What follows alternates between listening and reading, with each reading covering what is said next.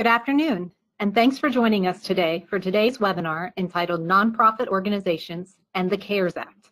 I'm Janice Snyder, Partner and Director of Assurance Services at McConley & Asbury. And with me today is Gary Dubas, Partner and Director of Nonprofit Services, and Jim Schellenberger, Principal with the firm. If you have any questions for us during the webinar, please submit them through the built-in questions function in the webinar control panel, and we will do our best to answer them during or after the webinar. There will also be 3 polling questions throughout, so be sure to answer those questions if you're looking to obtain CPE credit for today's webinar. Thanks again for spending some time with us this afternoon, and let's get started.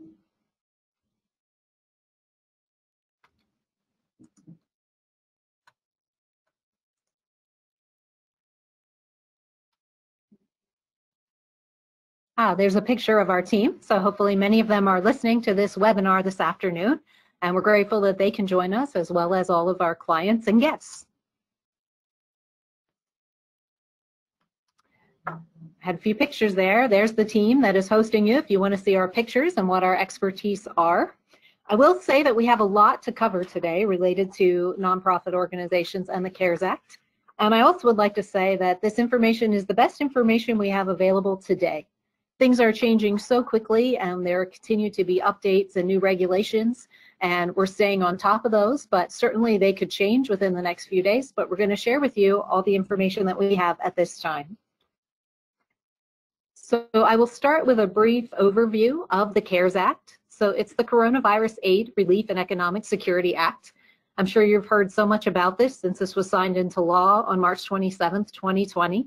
It is a $2.2 trillion bill, and it provides liquidity through a number of items that are listed there, such as recovery rebates, loans and loan forgiveness, which we'll talk about today, enhanced unemployment benefits, tax relief to individuals and businesses, and retirement plan distributions and loans. Our specific agenda for the things we're going to cover this afternoon is listed here on the outline in front of you, and Gary is going to start us off with talking about loans. And then we're going to turn it over to Jim to talk about taxes and deadline extensions. So Jim got the fortunate end of having some positive news to share. Then I'm going to walk us through some unemployment compensation, paid leave, and employee benefit plan implications of the CARES Act. And we're all going to work together to walk you through financial reporting. So with that, I'm going to turn it over to Gary to start talking about some of the loan programs. All right, thanks, Janice. Hopefully everybody's having a good afternoon. And the first thing we're going to talk about today are the CARES Act loans. You see the Payroll Protection Program loan will be the first one we'll talk about, PPP, as it is widely utilized. The very first bullet point, access to nearly $350 billion in loans under Sections 7 of the Small Business Act. So literally today, the internet is blowing up about the fact that this money is essentially already utilized. And so all the funds are out, so to speak. There is obviously work at the federal government level looking to pass another legislation to provide more money for this. And so that's what we're going to assume, that there's going to be more money. Those that are out there that have gotten approvals of their PPP loans should be fine. Those that have applied with their financial institution and has not got approved yet, we'll cross our fingers on that in terms of that getting funded. Really no answer on that at this particular moment. So hopefully those will also get funded. So we're going to talk about these, like I said, with the assumption that we're going to have more funds available for these. These particular programs were designed to benefit small businesses and retain employees. That was the key aspect of this whole CARES Act, is get people back on the payroll of their employers, their companies, their nonprofits. Eligibility for this, nonprofit 501c3 organizations, including faith-based organizations, 501c19 veteran organizations as well, are all eligible for these loans. Unfortunately, other nonprofit organizations, C6, state associations, business leagues, social welfare organizations, C4s, are not eligible for these loans. Second loan, the EIDL loans, we'll talk about. Everybody, including all nonprofits, are eligible. This eligibility is generally for fewer than 500 employees.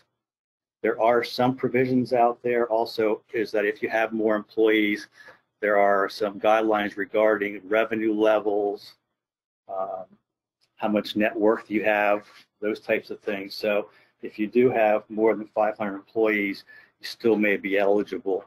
And that information is out on our website, a little more detail regarding that. The covered period of the loans, of course, is from February 15th of this year through June 30th, 2020. You need to have a good faith certification that the loans are necessary. That's really not a non-issue. And the funds are going to be utilized to retain workers, maintain payroll, leases, and utility payments.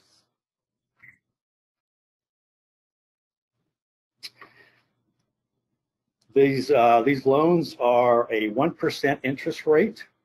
The first 6 months payments are deferred.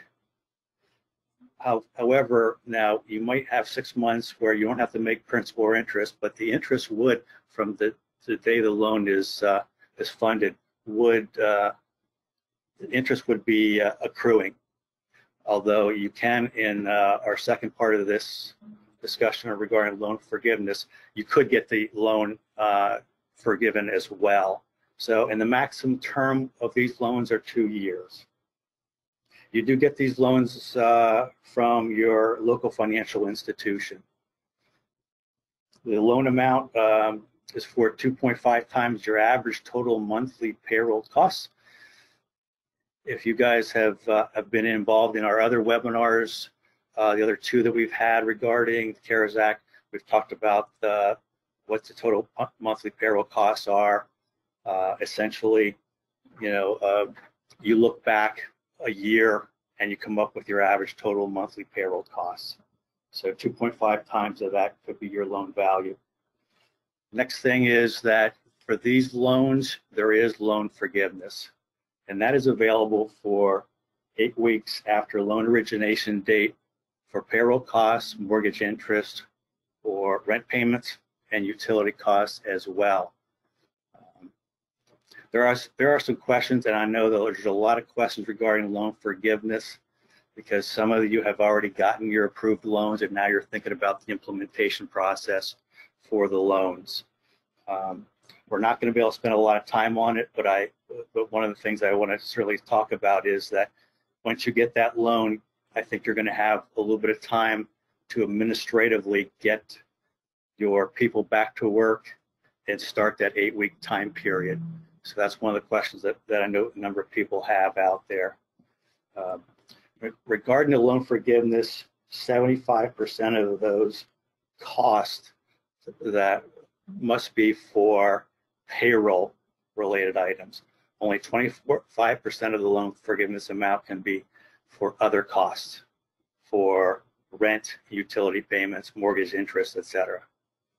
So those are the key things. And again, it goes back to the whole idea regarding these is get people back on the payroll out of the unemployment compensation system. We're going to talk next about the second main loan provision here, economic injury disaster loans, EIDL, which is the typical name that's being thrown around out there.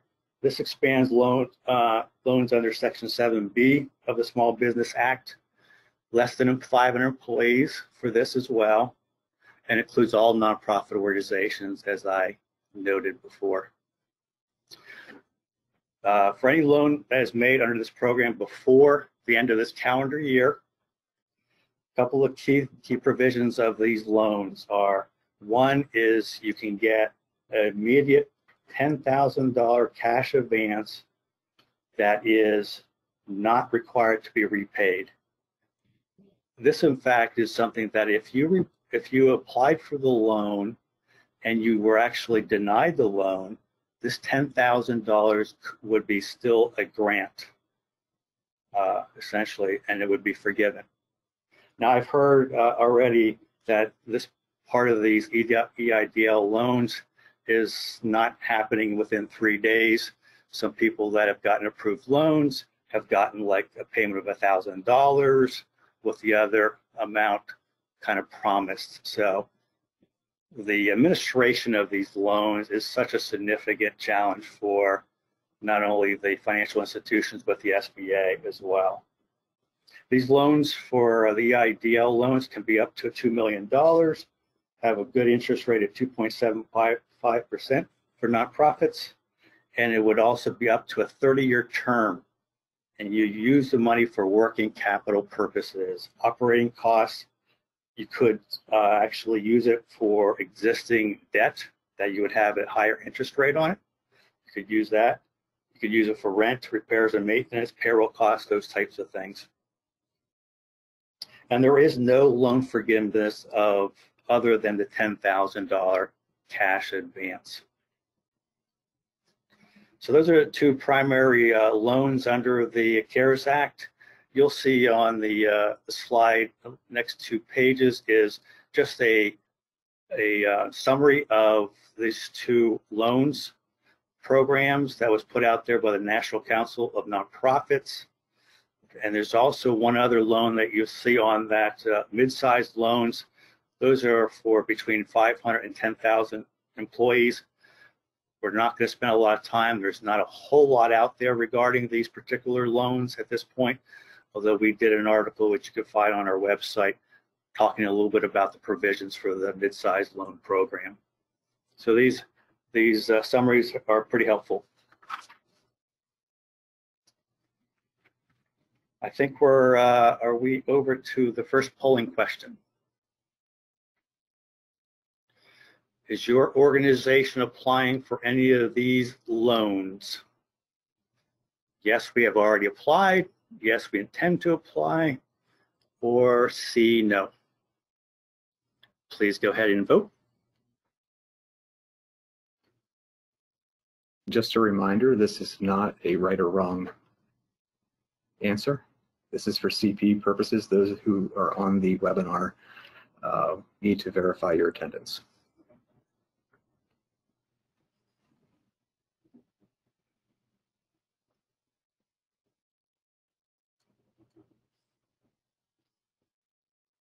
While we're getting the answers to that polling question, Gary, we did have one question come in. Can you take both the PPP loan and the EIDL loans? Can you apply for both of those, or are you restricted to just one? Yes, you can apply for both of them. Absolutely. Okay, great. And we are about to close the polls, so hurry up and make your election if you haven't already.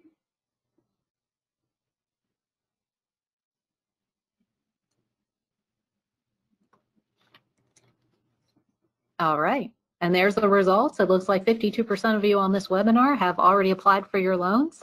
Another 13% intend to apply, and 35% said no, they are not applying for these loans. So thank you so much for answering that. And with that, I'll turn it over to Jim. Thank you, Janice. As Janice mentioned, I get to go over a couple of the, call them the good news, or some of the more positive topics. It's also interesting to me that I was assigned the tax parts of this presentation, being an auditor at heart, those of you that I've worked with and that I know that are on the webinar. So I'm going to work my way through this for you guys and provide you some tax updates. Really, two tax topics I want to go over from the CARES Act relate first to the payroll tax deferral. So in the CARES Act that was announced, there's a deferral of the employer portion of payroll taxes that are due from the date of that CARES Act, March 27th, through the end of the calendar year. So that 6.2% Social Security tax paid by employers is deferred. That payment is deferred. So that's great news for the nonprofit community and small business community from a cash flow perspective.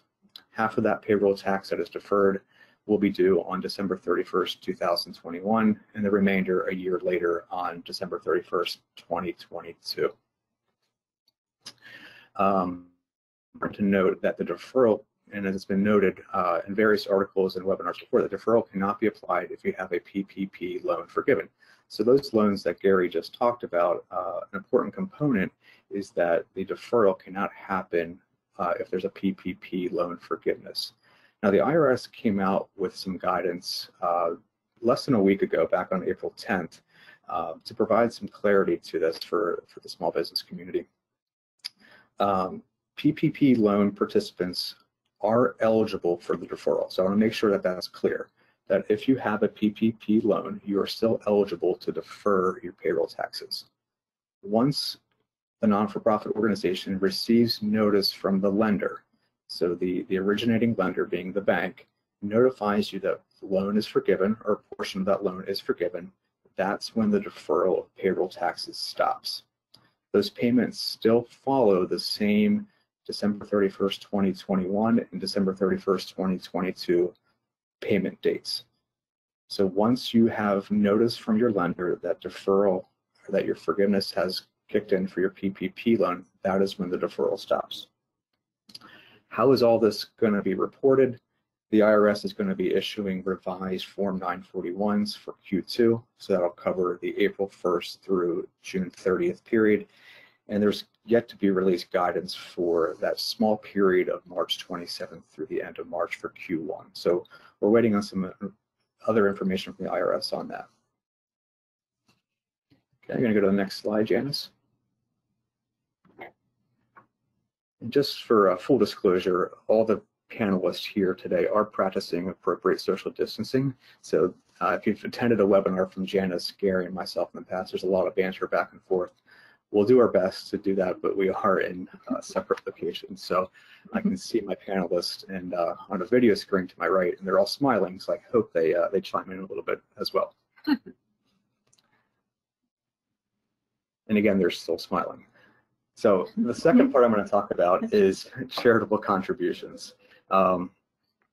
We recently put up an article on our COVID-19 Resource Center on our webpage. I'm going to put a plug in for that, about the charitable contribution, charitable donation aspect of the CARES Act. This is a part of the CARES Act that did not, in my opinion, Jim's opinion, did not receive the same level of attention as the PPP loans, the payroll tax deferrals that I just talked about, as well as those direct payments that certain individuals are starting to receive just this week in their bank account. As a recap, individuals are able to take a $300 deduction from adjusted gross income on their tax return for 2020.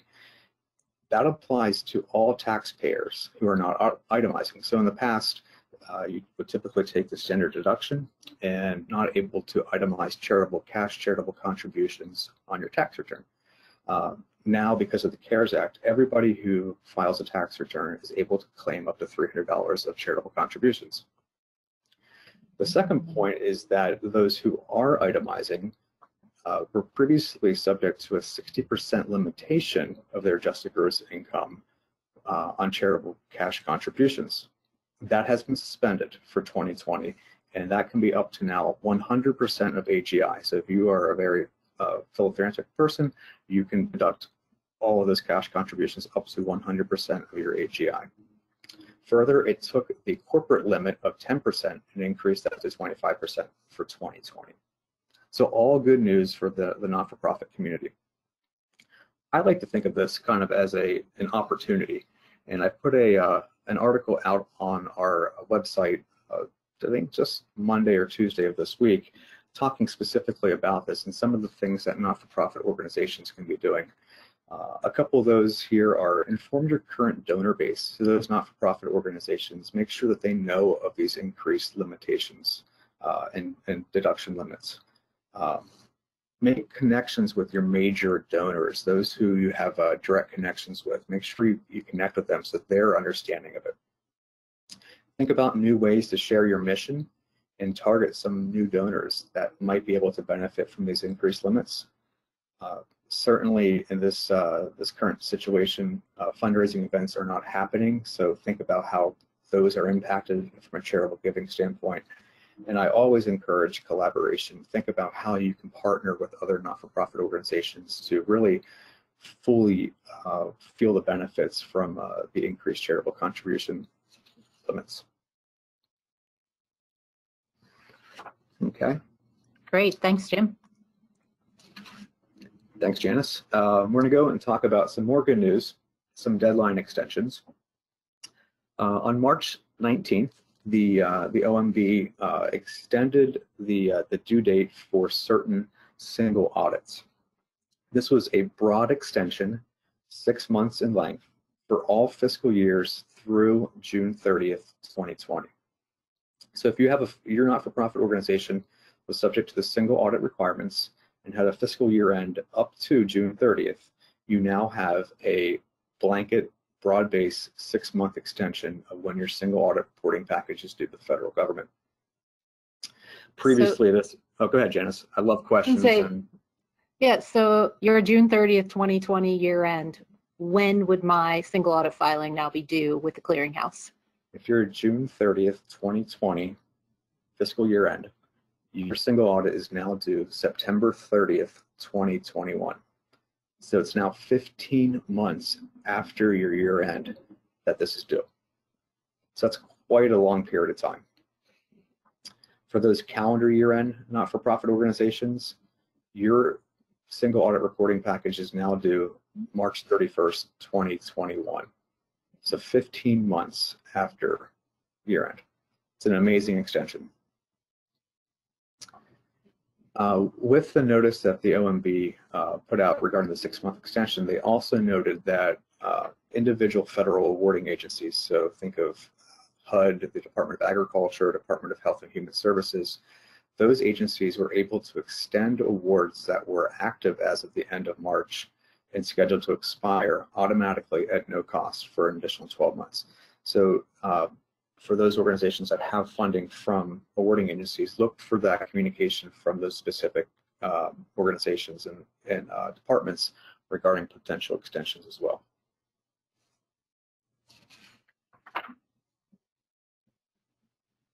Some more good news on the deadline front. Tax filings have been extended. So on April 9th, the IRS issued a new notice that extended tax filings and payments that were due between April 1st and July 15th to July 15th. Okay, so that impacts a wide variety of IRS forms, including the 990 series of annual information returns. So I'm going to play a couple scenarios for you. Janice, I know you're going to ask me these anyway if I didn't. So if an organization has a June 30th, 2019 year end, so we, looking back a period of time, June 30th, 2019, your IRS 990 was due with extensions on May 15th of this year. So you have a little bit less than a month. Now that return is due July 15th. Okay. If you are a calendar year-end not-for-profit organization, 12/31/2019, your return would have been due on May 15th without extension. That is now due July 15th without extension. However, you're still able to apply for the automatic 6-month extension that would take this return due date out to November 15th. Okay, so the IRS took all those due dates between April 1st and July 15th and moved them to July 15th. Pennsylvania had to make some changes to its returns as well. So for not-for-profit organizations, file the BCO-10 charitable registration statement. Any registration renewal that was due during the months of April, May, and June have been extended for 3 months. So the BCO-10 was required to be filed by the 15th day of the 11th month after year end. Now it's the 15th day of the 14th month following the close of the fiscal year. Okay. If you haven't done it already, please download these slides so you get the information in your records.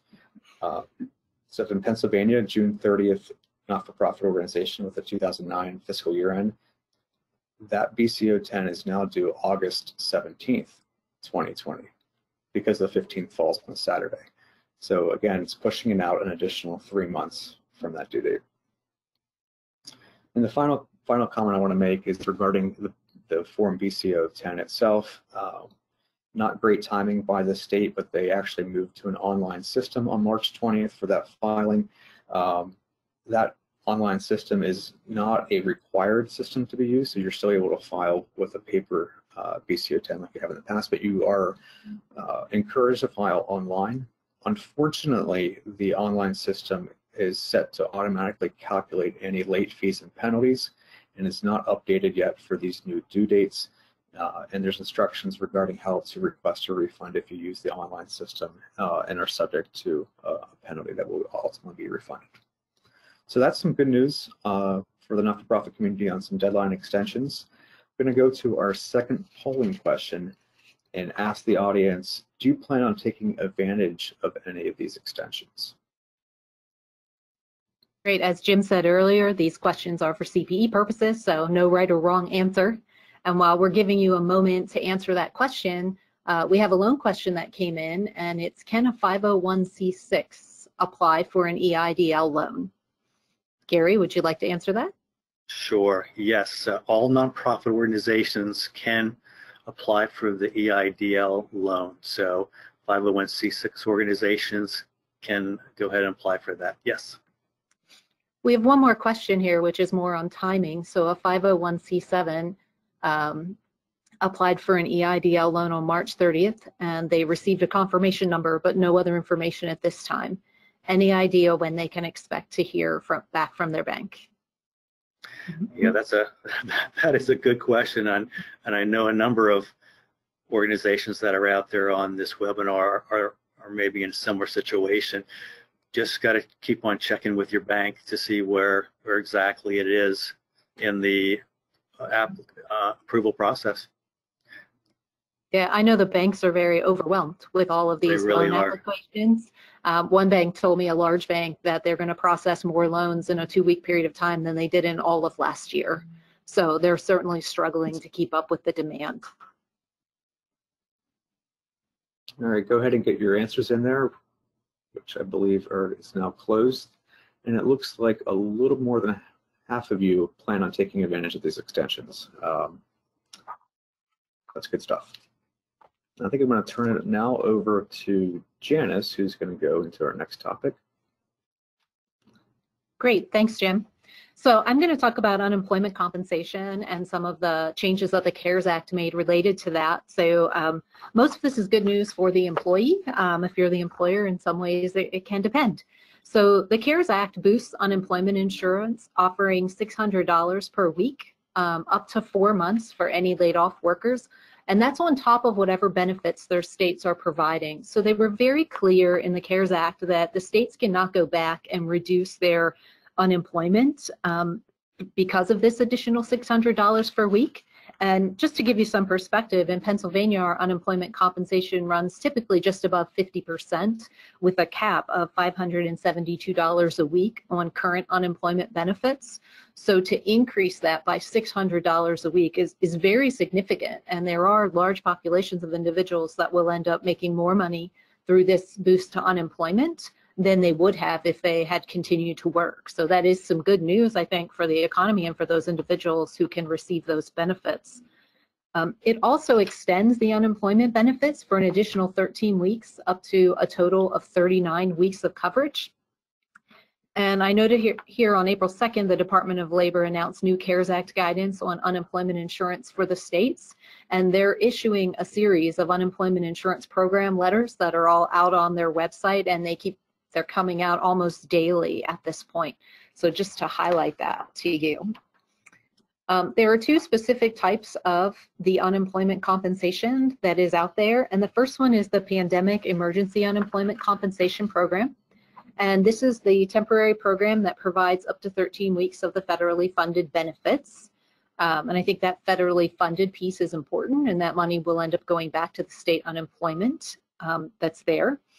And it's effective once all rights to regular unemployment compensation has been exhausted, and it terminates by 12/31/2020, which is what is in the Act. Pennsylvania specifically, each state gets to look at this and look at their weeks and their year ends and how they're cutting it off.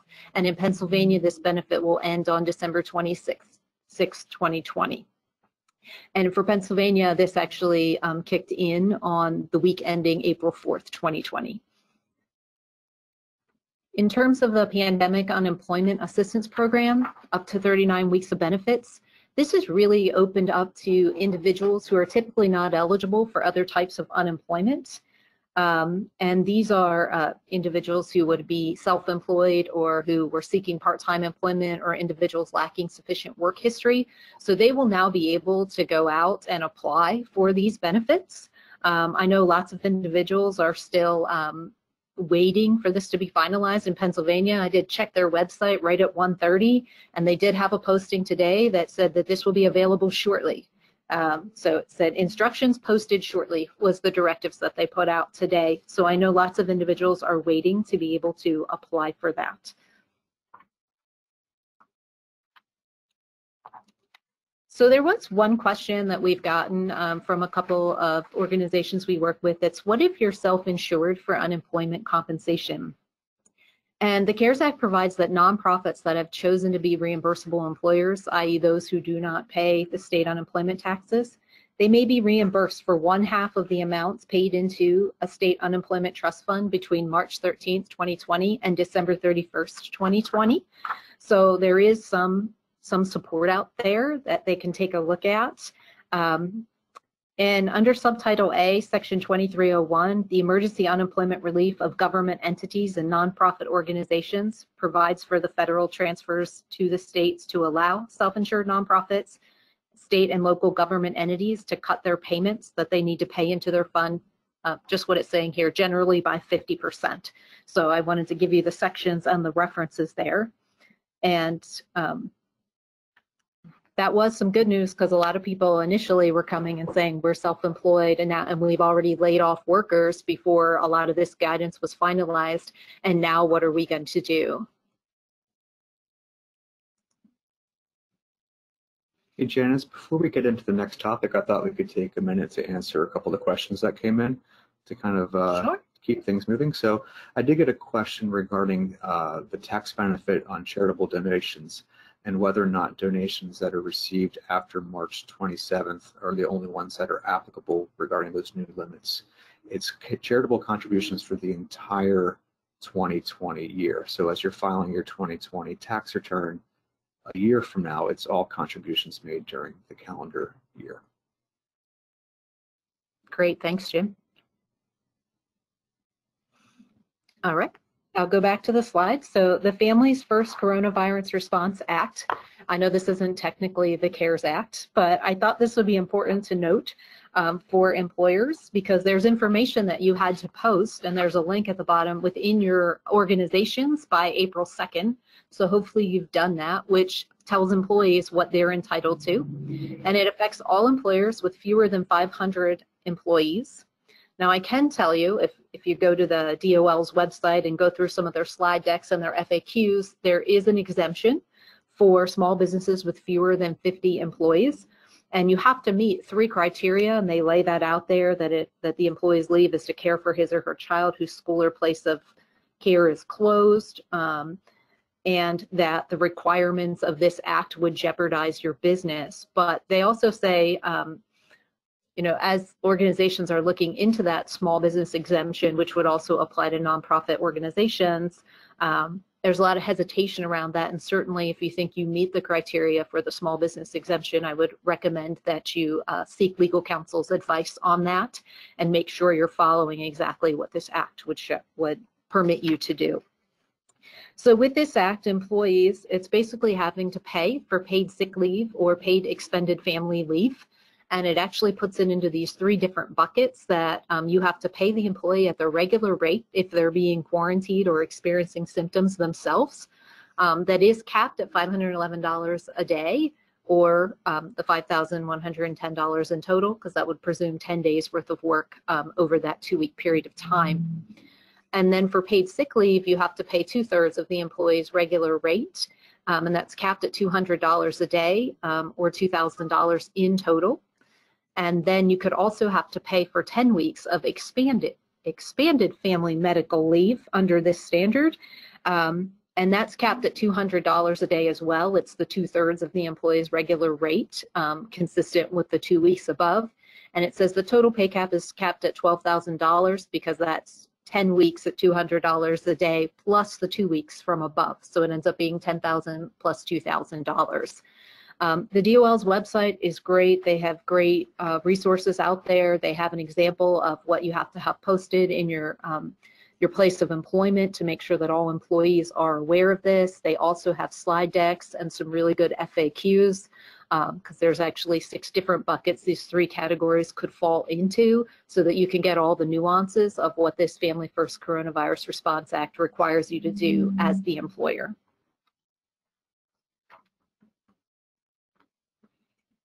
And now I'm going to switch gears to the impact for employee benefit plans.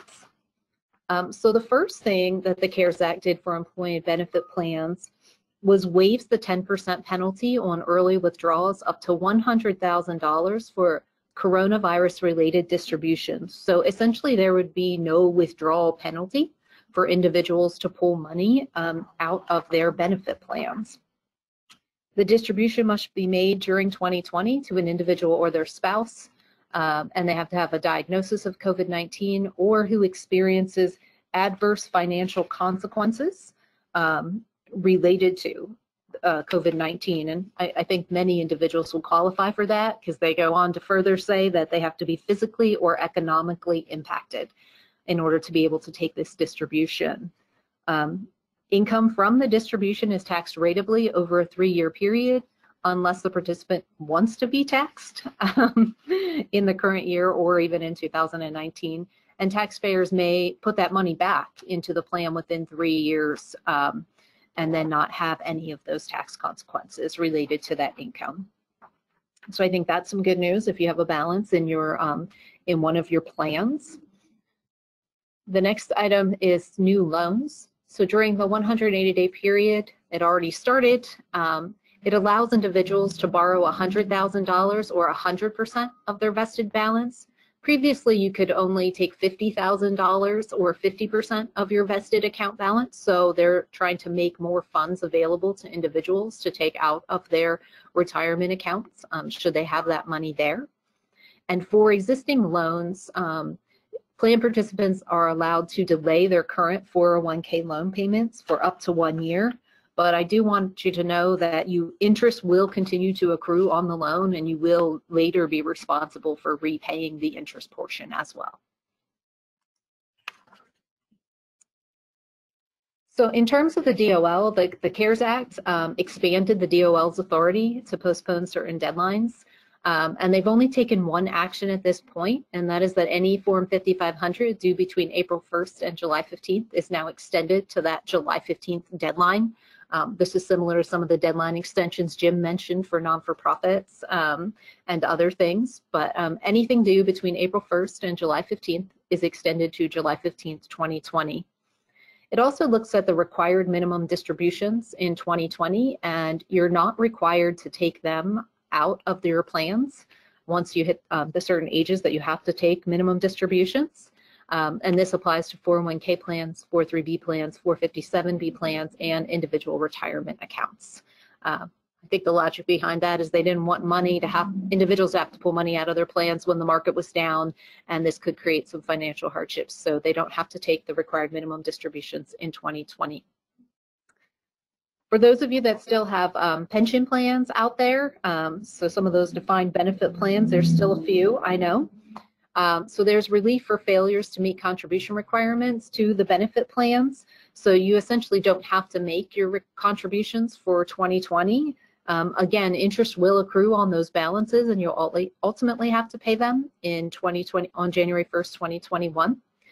And then for any other contributions to any other types of plans as well, it delays the due date through all of 2020 and you don't have to make those contributions until January 1st, 2021.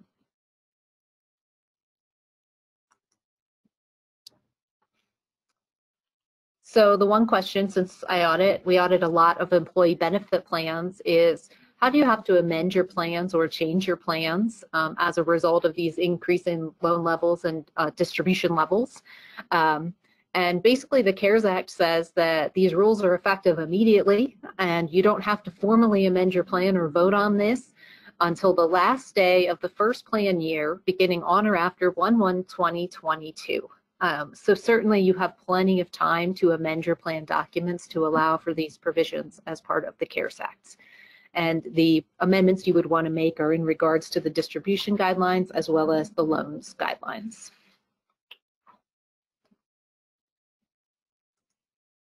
Great, and before we get into the next section, I'll take a minute to answer a couple of the questions that are coming in. So again, remind everybody on today's webinar to send your questions in to us via the built-in chat feature. And not surprisingly, most of these questions have to do with the loan programs that everyone is talking about. So the first one I want to address is regarding Gary. I'm going to have you answer these ones. I'm a 501c5 organization. Can I apply for any of the loan programs? Yes, just the EIDL loan program. All nonprofit organizations, if they have a need, can go ahead and apply for that. PPP is not available to C5 organizations. Okay, another loan question. Do any of the loans and grants for organizations cover paying independent contractors, or is it just for employees? That's a good question. The independent contractors, self-employed individuals can apply for the loans themselves, and so they are excluded from then a nonprofit organization's payroll, and you cannot get loan proceeds to pay for independent contractors. So that's a good question. So those people are ineligible for your PPP loan.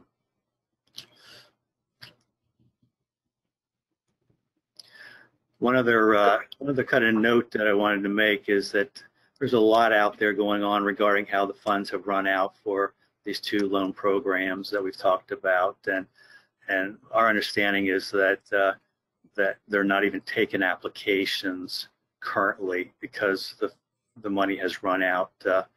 And again, we're talking about the anticipation of additional funds to be provided for these loans going forward. So we'll stay tuned for that. There is so much need out there. It's hard to imagine that there's not a second phase of this. Great, thanks, Gary. So I said we're going to tag team the financial reporting section. This is probably the section Gary, Jim, and I would be the most passionate about or most focused on as we look forward to a lot of our June 30th year-end audits. So I know some of you are going, I can't even think that far ahead at the moment. So this is kind of a laundry list of things you will eventually need to think about, and I'm sure that as a firm we'll be talking about these in more detail and again in the future.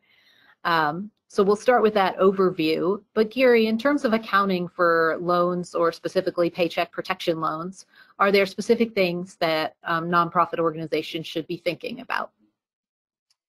Sure. Of course, you would have potentially the loan payable on your books for the paycheck protection loan, and then hopefully you'll also have debt forgiveness. And when the debt forgiveness is realized, you would then have essentially miscellaneous income that you would be recording on your books for the loan forgiveness portion of it.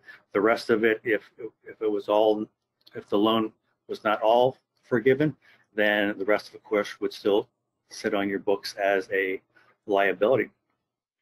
Yes, and I imagine a lot of organizations will have potentially large liabilities at June 30th because the period that they cover and the payroll period goes up through June 30th of 2020. So there's potential that organizations will not have them forgiven by the time they're preparing their June 30th financial statements. I think you're right. I think that's exactly right. Janice, one of the questions I've received is whether or not that forgiveness is then subject to UBIT. And does a not-for-profit organization have to pay tax on that forgiveness of the loan? And the answer to that question is no. That would not be subject to UBIT in a not-for-profit situation. Jim, you keep getting to present all the good news. I'm not sure how that happens. It's called good planning. So Jim, you went through our taxes section. Is there anything on recording the deferred payroll taxes you'd like to know? Yeah, obviously, from an accounting bookkeeping standpoint, you're going to have a liability on your books that will continue to grow until that payment is ultimately made in 2021 and 2022. But it's going to be very important to work with your lender, if you are a recipient of a PPP loan, to nail down that date of when forgiveness starts. Because remember, at that date is when you can no longer defer that those payroll taxes and have to begin making those payments again. So yes, you'll have a liability on your books until that is ultimately made. But again, working with your lender to have that key date of when forgiveness occurs to restart payments. Great, thanks, Jim. I'll touch base quickly on asset impairment. We've listed a number of things there that you'll need to consider, such as, can you really collect all of your receivables? And are the individuals who owe you those monies, are they going to be able to pay them to you? Hopefully we have a little more clarity by June 30th. That's something we'll have to be taking a look at. And are you now sitting on inventory at year end that may not be worth what you thought it was worth, or may not be worth what you paid for it? You may need to look to some, if you have contract assets related to some of the revenue recognition rules or anything of that nature, that you would have to impair those assets. Where are your investments? I know some organizations have investment balances or investment returns that can affect their debt covenant calculations. And you certainly would want to be aware of how those investments could affect that. Also, if you have equity method investments, they may be impaired through this process as well. Fixed assets, you should be looking at, are there any of those you need to write down? If you happen to have goodwill or intangible assets, I think it's far more likely, coming out of the situation with a lot of the closures and shutdowns and significant impacts to organizations, that a lot more goodwill and intangible assets may need to be written down at June 30th. So Gary or Jim, would either of you like to touch base on closed or discontinued operations? Sure. I can touch on closed and discontinued operations. The unfortunate reality of what we're all experiencing is that some not-for-profit organizations and some businesses are having to close their doors or make significant changes to the ways in which they operate.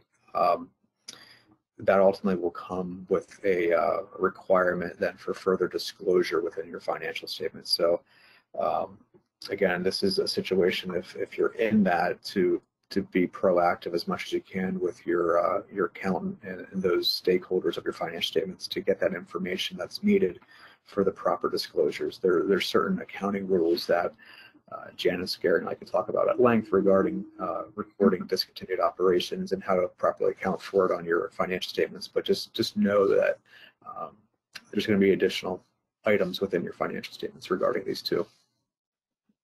Okay, and we would love to talk about them at length, but not today.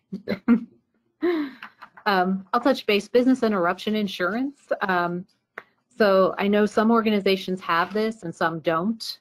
There's certainly a question out there, will insurance companies be paying on this if you had to shut down in light of COVID-19? Some discussions I've had with insurance companies is that they are paying on these claims. And if you're fortunate enough that you have this insurance and you filed a claim, you'll be looking closely at your financials at June 30th to say, do you have a valid receivable, or have you been paid on that? Are you fortunate enough that you would be able to record that as of year end? And certainly something you'd want to be talking to your accounting firm with as you're going through that process to make sure you get the timing right. In terms of mortgage debt, lease, and other payment deferrals, I can keep going unless Gary or Jim want to jump in. Actually, let me throw in another question that we have on the loans. Can a 501c3 apply for only 10,000 in EIDL and get 100% forgiveness? And the answer is yes. You know, that according to the rules, you can apply and get that $10,000 cash advance forgiveness. So literally, it's free money. Yes. Okay, thanks, Gary. So I'll go back as you look at your mortgages, your debt, leases, like Jim mentioned earlier, if you're deferring payments on your taxes, if you would have any forbearances on your debt or you're not able to make them, you have to think about what your minimum payment schedules look like and what's going to be current as of year end, how that could potentially affect your current ratio, or how you're going to explain to the reader of the financial statements that you're going to be able to make those payments within the next year. And the disclosures that need to go with that. We'll move on to the next slide with debt covenant calculations.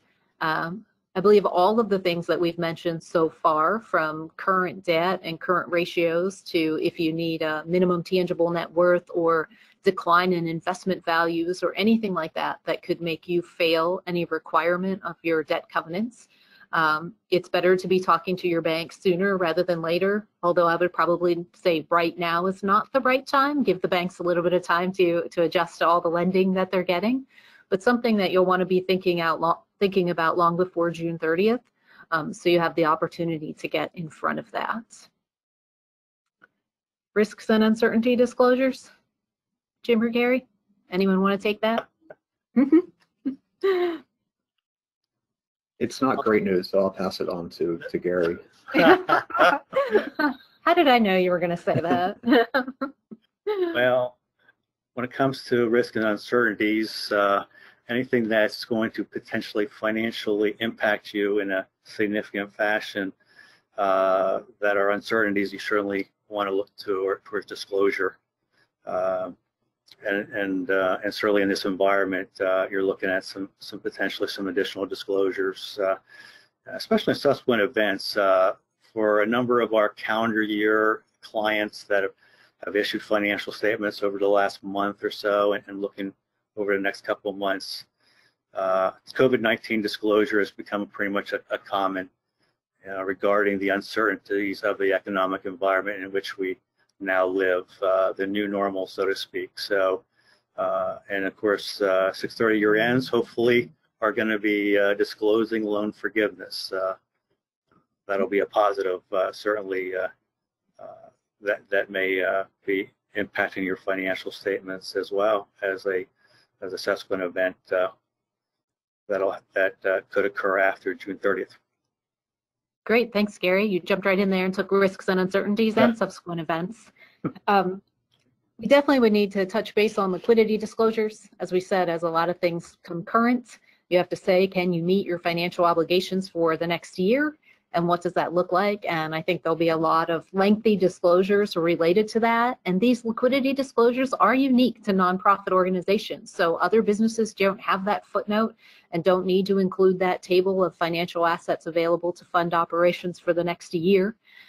So certainly I think you'll want to put some time and effort into this as you get closer to your year end to make sure those liquidity disclosures say what you want and need them to say. I also think that goes hand in hand with we hope no one's in the position of a going concern, but there's more uncertainties this year than there ever has been before. So as you're looking at those liquidity disclosures and other things, certainly something you'll want to talk to your auditors about and see what your year ends up looking like and what impact that could have on those financial statements. And the last item to note there is our audit opinions. So as we're looking at that, do we need to emphasize anything regarding liquidity or subsequent events or how COVID-19 has affected your business, or even how the CARES Act and a lot of things we've talked about today has impacted the organization? So certainly things to be thinking about. As I said, we could talk about these all day, but probably not the most pressing issues of everything we talked about. We just wanted you to start thinking about them as you're either wrapping up your 1230-19 audits or moving forward to some 331s I know are out there in your 630 audits and beyond that, depending on what your year end is. So that leads us to our last polling question.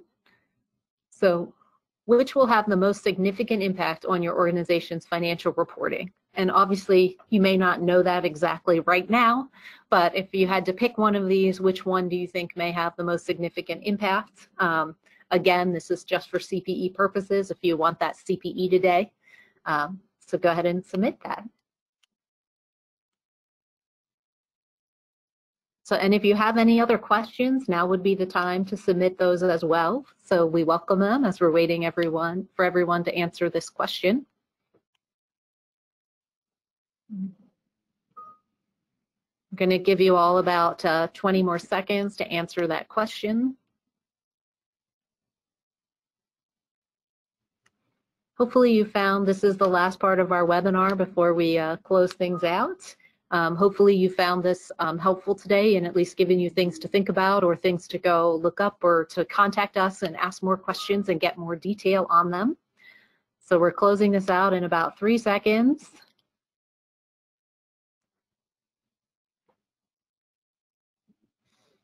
All right, so most people are very optimistic. Your positivity is rubbing off on them, Jim. I think that's a good thing. I love it. Yeah.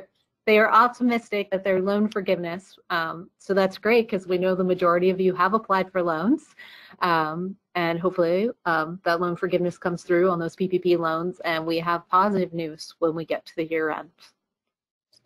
One other additional question that came in is regarding the PPP loan. As a church that has applied for the PPP loan, what happens if our donations come in strong and we don't experience any economic hardship? Will this impact the debt forgiveness? One, I hope that for any organization that things continue to be strong, so that would be a good thing.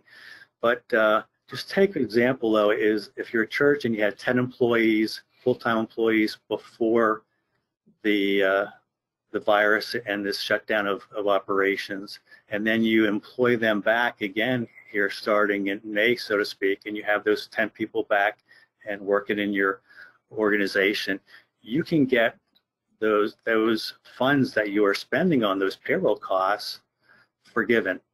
And so interestingly, the poll earlier that said how many of the organizations on this webinar are not going to apply, it was a pretty high percentage. I believe it might have been 25 or 30% of you saying you're not going to apply. Rethink that. Hopefully there will be funds out there, and rethink it. If you are continuing to operate as a viable entity, the PPP loan may be of value to you. Jim, we have a question about filing extensions if they're taking the extension on their audit. Would you like to take that question? I'd be happy to. So the question is whether or not an extension, is there a filing requirement for the audit extension? The answer to that question is no. In reference to the single audit extension, that is a broad-based sweeping extension. The OMB does require an organization to maintain documentation within their own files. It goes nowhere. That documents why the extension was taken. So what hardship did you experience? Did you have a change to your personnel and your availability to prepare for the audit, et cetera? So you need to maintain documentation. But there's actually no filing regarding that to be done. Okay, great. Thank you, Jim. So I think we are just about out of time. I'm going to turn it back over to Gary. If you want to close things out. Oh yes, I think that's my responsibility here. On behalf of McConnelly and Asbury, we want to thank you for joining us for this webinar. If you have any further questions, you can certainly contact any of us 3 presenters. We'll do what we can to answer your questions. As Jana said earlier, things are rapidly changing. Minute by minute seems like. A recap of today's presentation will be posted on our website in a few days. For those of you who need CPE, those certificates will be sent out within the next 2 weeks. Is there anything else that we have? I think that's it. I think that concludes our webinar. I hope everyone has a great afternoon. All right, everybody take care. Thank you. All right, thank you.